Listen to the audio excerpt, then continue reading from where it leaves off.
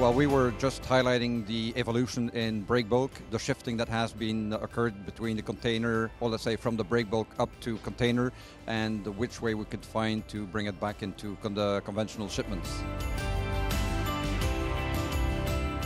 Antwerp is the biggest break bulk port in Northern Europe, and for us it's very important to be there where the action is happening. And the main customers are situated within a span of 200 kilometers from the loading ports. So for us it's very important to be there where the people are and where the cargo is.